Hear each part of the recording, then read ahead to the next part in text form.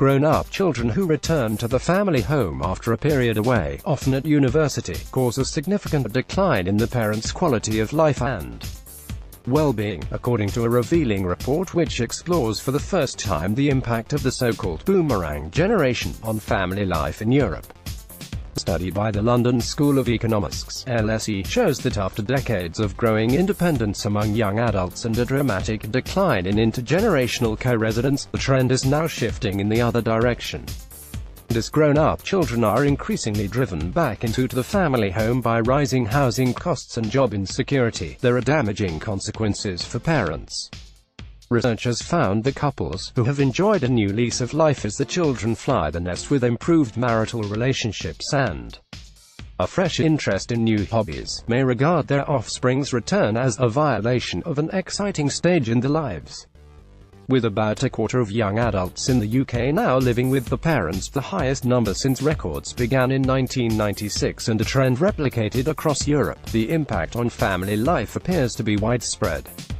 The LSE research, which is based on analysis of longitudinal data from the over 50s in 17 European countries between 2007 to 2015, is the first to look at the impact of the growing boomerang phenomenon.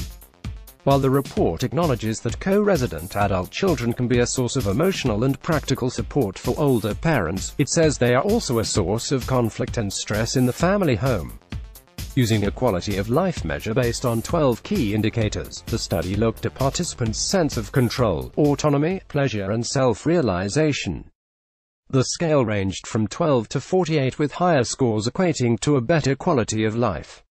Researchers found that when an adult child returns home to a previously empty nest, the score dropped by an average of 0.8 point, marking a substantial impact on well-being similar to what might be seen when someone develops an age-related disability. Dr. Marco Tosi, one of the authors of the study alongside Professor Emily Grundy of the LSE's Social Policy Department, said, "A similar trend could be seen across European countries, though the effect was more pronounced in Protestant than Catholic countries.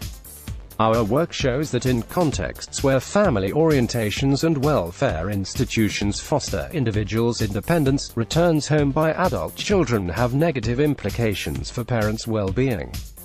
When children leave the parental home, marital relationships improve and parents find a new equilibrium. They enjoy the stage in life, finding new hobbies and activities. When adult children move back, it is a violation of that equilibrium."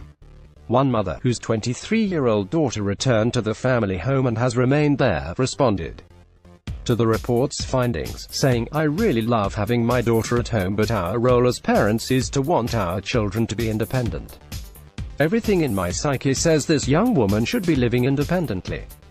I feel everything in her psyche is saying, I should be living independently. It hits at a very deep level."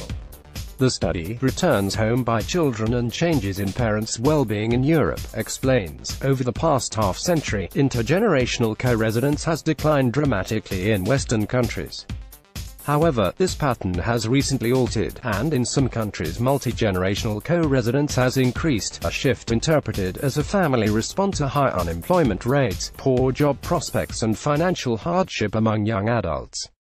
The findings show that returning home was correlated with a decline in parents' quality of life when there were no other children in the parental home. Parents enjoy their independence when the children leave the home, and refilling an empty nest may be regarded as a violation of this life course stage. The report is published in the latest edition of the journal Social Science. Dr. Tosi said although the study did not directly draw on data from the UK, there was very likely to be a similar effect, particularly as it was a Protestant country.